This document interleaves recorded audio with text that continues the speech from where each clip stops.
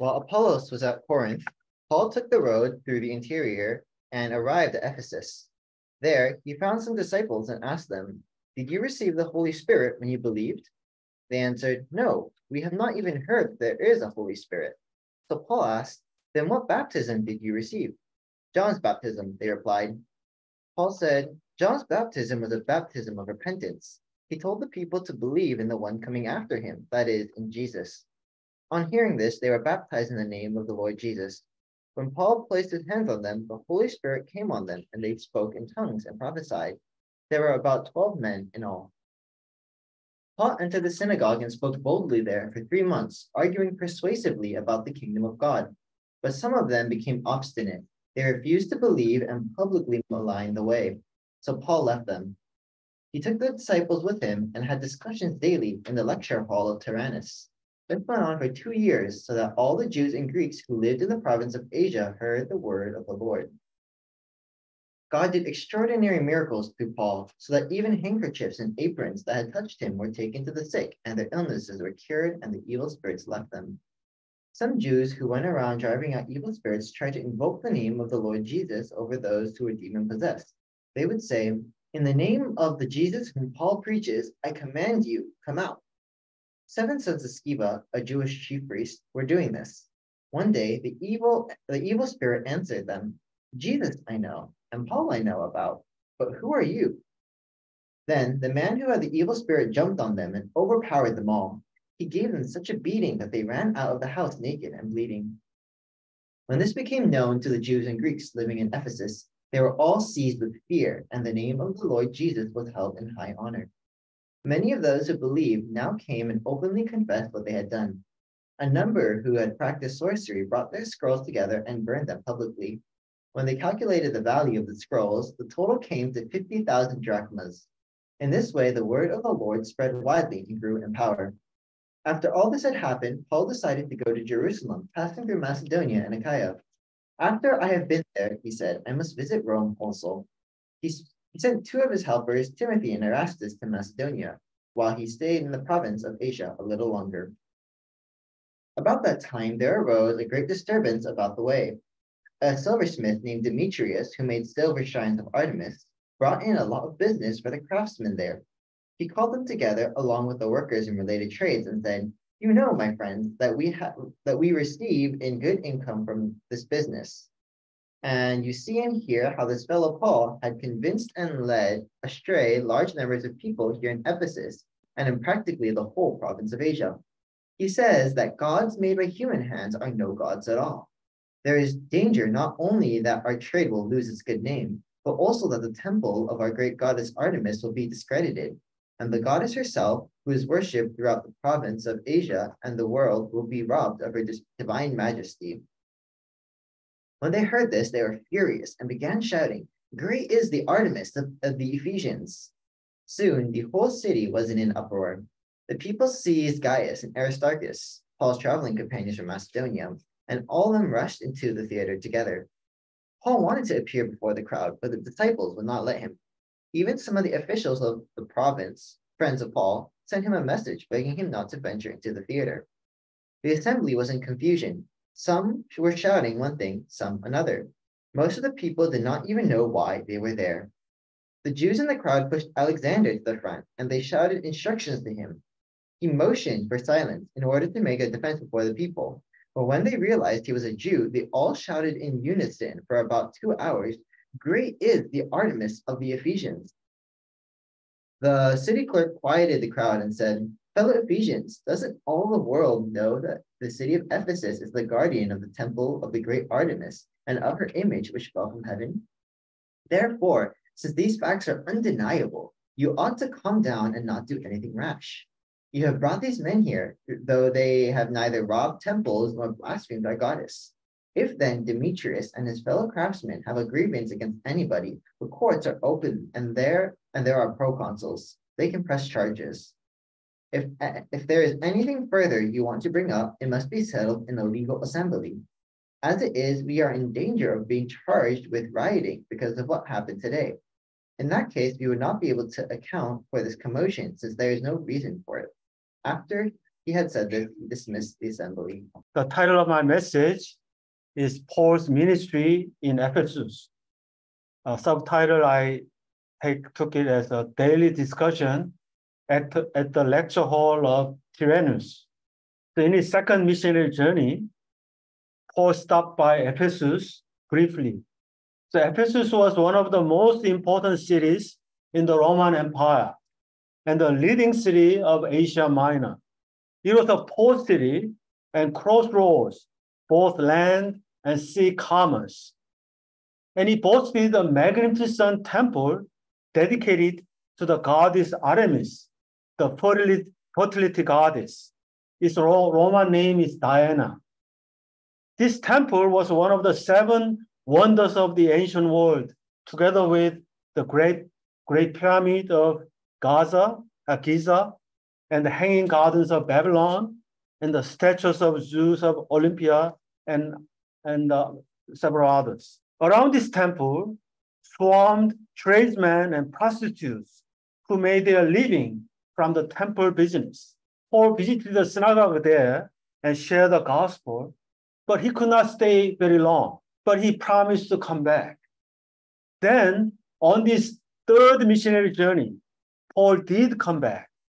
And Acts chapter 19 is about his exciting ministry in Ephesus. He remained in Ephesus for 2 years and 3 months, the longest in any of the cities in his missionary journey. And this time was a pivotal point in his mission life. The lecture hall of Tyrannus was the final grand strategy used by Paul to reach 2 million people in 2 years with the gospel of Jesus Christ. He turned the world upside down. Many people repented of sorcery and burned the scrolls, which valued at $7 million in today's value. Paul never had such an opportunity to do it again. It was his grand finale, because soon after, at about age 54, he visited Jerusalem with an offering for poor people and was unjustly arrested, held for 2 years as a prisoner, and then sent to Rome for trial and death. But it was at Ephesus, Paul had a vision for world evangelization through Rome. And he said, I must visit Rome also. First, the work of God began with the 12 disciples. As Paul surveyed Ephesus, he found some disciples, but they looked strange. They had no joy, and they looked always condemned. They went around saying, what a wretched man I am, like Paul in Romans chapter 7.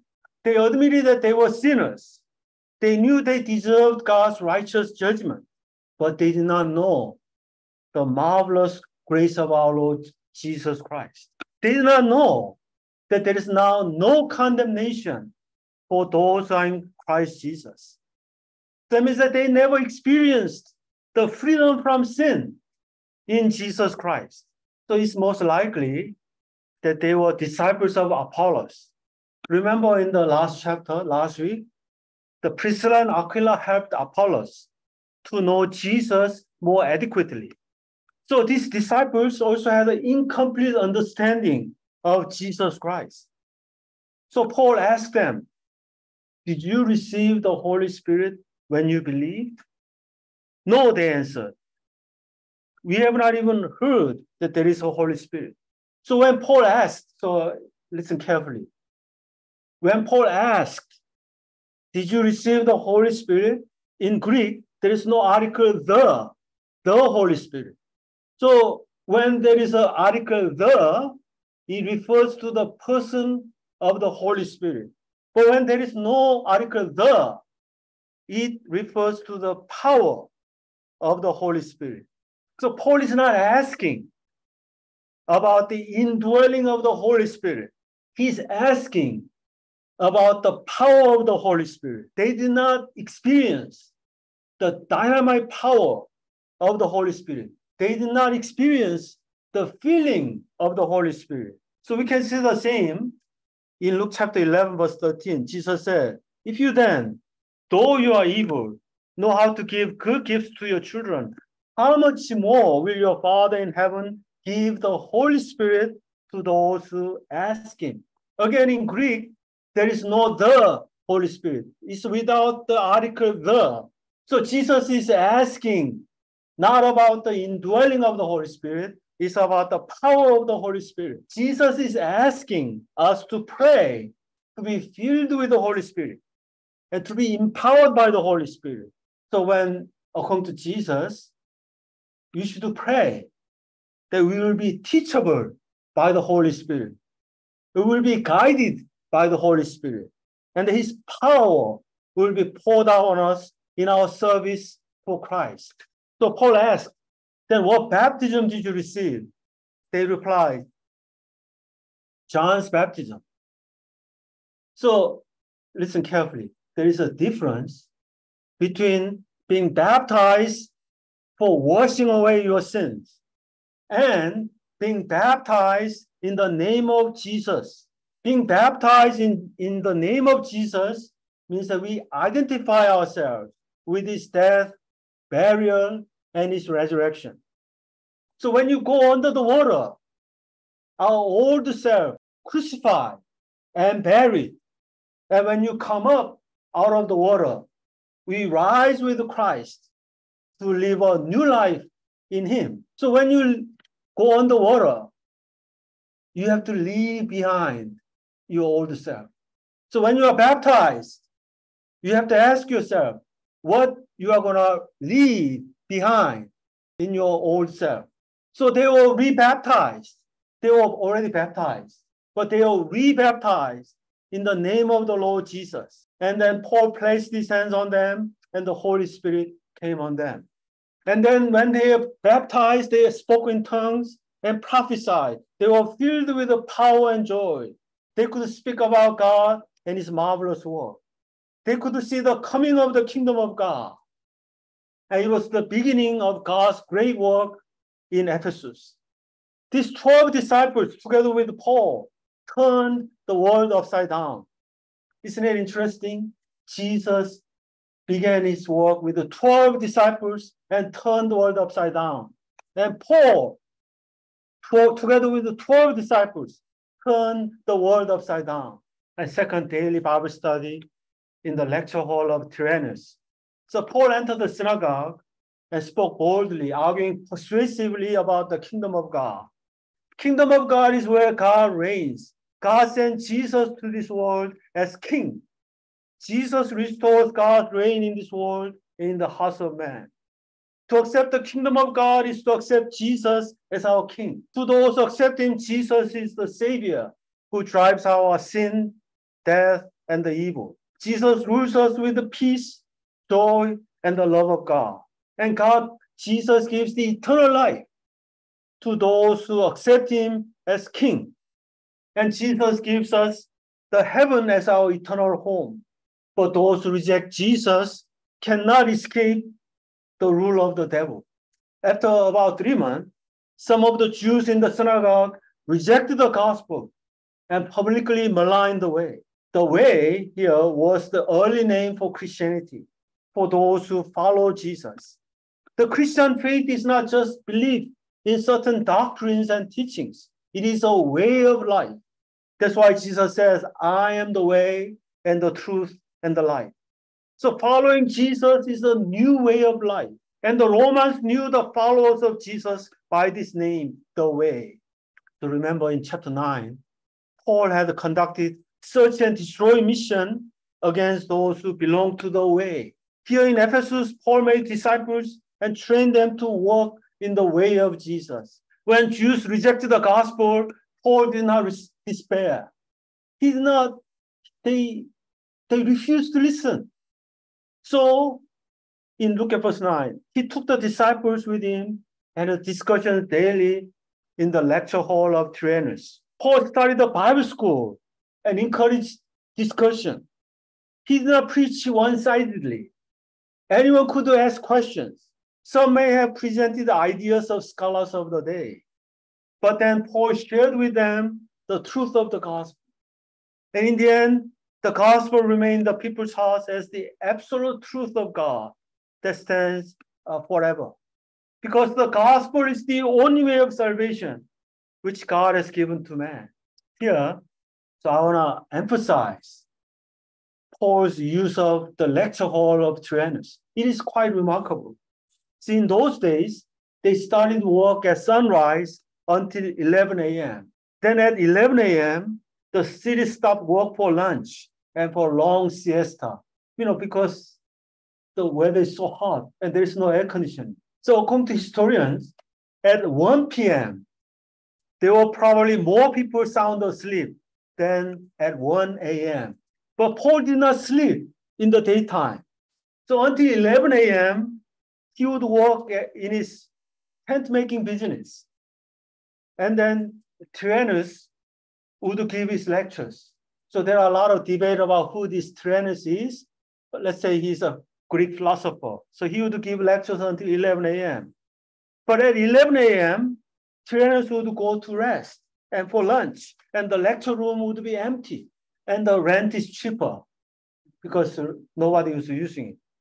So instead of resting, Paul exchanged leather work for lecture work, continuing for 5 hours, stopping only at 4 p.m. when the work was resumed in the city. So they would resume the work at 4 p.m. until sunset, maybe around 8 or 9 p.m. So assuming that the apostle kept 1 day in 7 for worship and rest, he will have given a daily 5-hour lecture 6 days a week for 2 years, which makes 3,120 hours of gospel lectures. So look at verse 10. During the time, all of Asia Minor was pioneered. All the Jews and Greeks who lived in the province of Asia heard the word of the Lord. They say that 2 million people in the province of Asia were reached through Paul's ministry. Especially a man named Epaphras was converted and went to pioneer the church in Colossae. People traveled throughout Ephesus from all over the world to the cities of Asia Minor. In Revelation, John reports on the 7 churches that were possibly the fruit of this ministry. In addition to Ephesus and Colossae, there were Pergamon, Smyrna, Pergamon, Thyatira, Sardis, Philadelphia, and Laodicea. 7 churches in Revelation. So look at verses 11 and 12. God did extraordinary miracles through Paul, so that even handkerchiefs and aprons that had touched him were taken to the sick, and their illnesses were cured, and the evil spirits left them. God did these miracles through Paul to authenticate his gospel message. God wanted people to believe the gospel and be saved. And here, the pieces of material were those which probably Paul used in his tent-making business.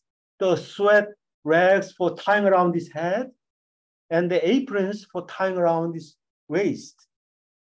We can imagine that this happening at first almost by accident. Perhaps a person in need of healing took a handkerchief from Paul in a superstitious manner and was healed. And then he became a pattern that others imitate. As we see later, that the Ephesians were quite superstitious. And so people took this as a usual manner, that they were healed through Paul.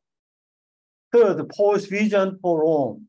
Something very interesting happened during Paul's ministry in Ephesus.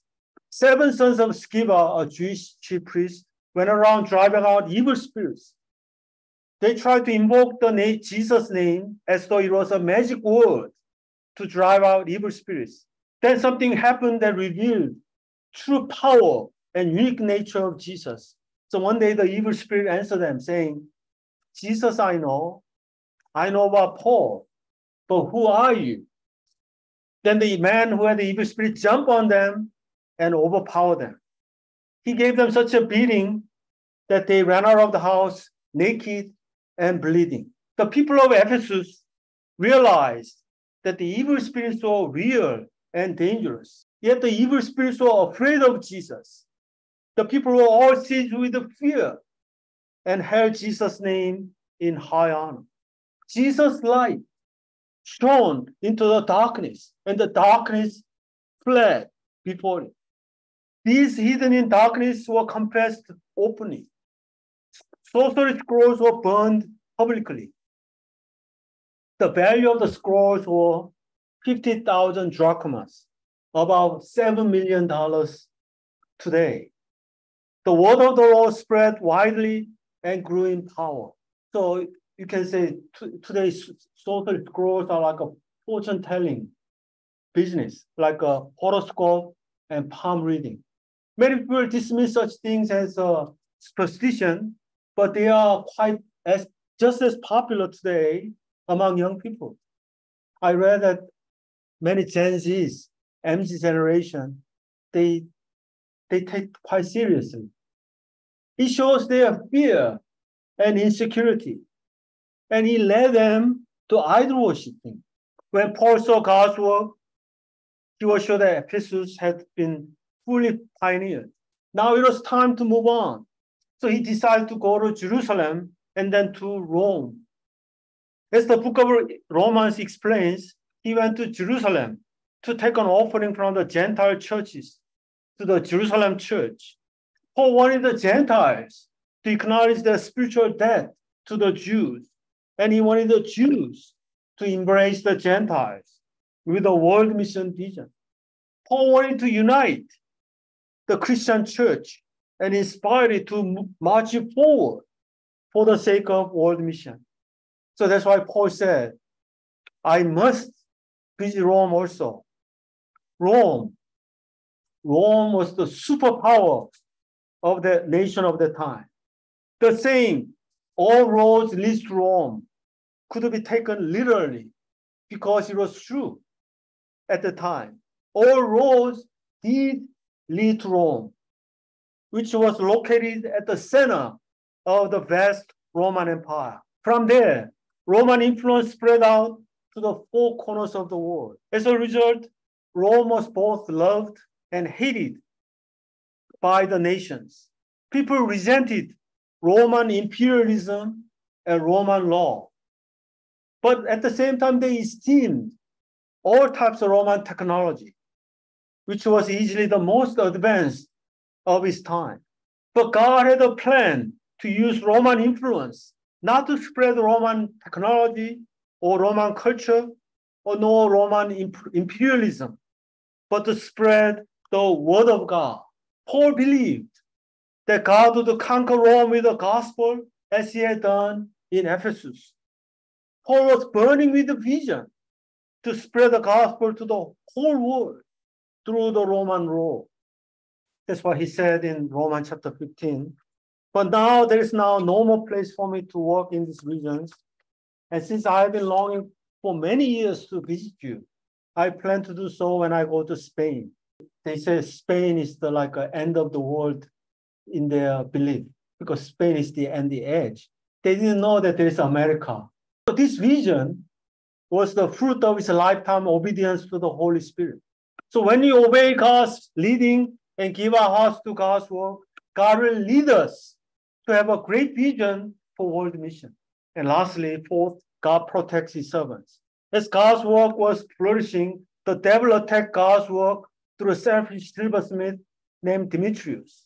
Demetrius appealed to Ephesian craftsmen and citizens on the basis of their bank accounts, their civic pride, and sentimental attachment to their religion. He manipulated them into an emotional frenzy. They rushed as one man into the theater shouting, "Great is Artemis of the Ephesians." So Artemis is the statues like that. So he's a goddess of fertility. And Demetrius made a lot of money making this statue and selling them. But when they believed, they stopped buying. And so Demetrius' business suffered greatly. And most of people did not know why they were there. So here Luke wants us to think about the real source of evil and chaos. It is the devil working through selfish people like Demetrius. So later Paul wrote, "For the love of money is the root of all kinds of evil. People who love money more than God becomes the devil's agents. They cause trouble for many innocent people. So here, Luke, the author, encourages us to see the money motive behind the chaotic events. So it is interesting that even today, journalists and detectives are taught to follow the money in solving mysteries. So that's why entertainment industry and alcohol and marijuana business, especially porn industry, hates Christianity. Because when people believe in Jesus, people stop using such things, and their business suffer as a result. So in the midst of danger, Paul was not frightened. He wanted to address the crowd, but many co-workers begged him not to do so. Finally, city clerk appealed to the crowd on the basis of law, and he reminded them that there was no reason for their gathering, and they were in danger of being charged with rioting by the Roman government. After speaking these words, he dismissed the assembly. And God protected Paul and his servants and the gospel ministry. So in conclusion, the Hall of Tyrannus was the Paul's last, biggest, boldest, and most successful strategic venture. It is the model we can follow, namely, what is a Tyrannus strategy? Focusing on discipleship training through discussion. So we call this Tyrannus strategy. This is a fine strategy for the great university and capital cities of the world like Toronto. If the gospel is reasonably, systematically, thoroughly unfolded in the city center, visitors will hear it and embrace it and take it back with them to their homes. So through this strategy, we pray to reach 7 million people in greater Toronto area. Okay, let's pray. Heavenly Father, as Paul used Tyrannus strategy to reach 2 million people in Asia Minor, we pray that we may reach 7 million people of GTA with the gospel of Jesus Christ through Tyrannus strategy. I pray in Jesus' name, amen. Amen.